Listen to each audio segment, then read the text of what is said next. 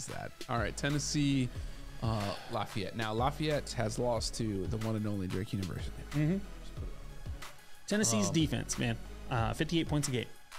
58 points. They can't shoot for shit. No, they can't.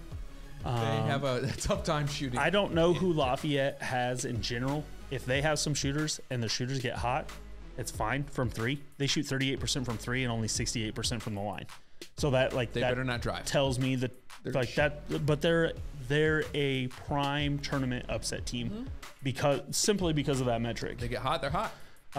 So I don't know who they have. Like if they have a guy that's a 25 point a game scorer, doesn't matter. I think Tennessee ultimately locks them down and wins this game. Tennessee's point guard is out for the season. Yeah.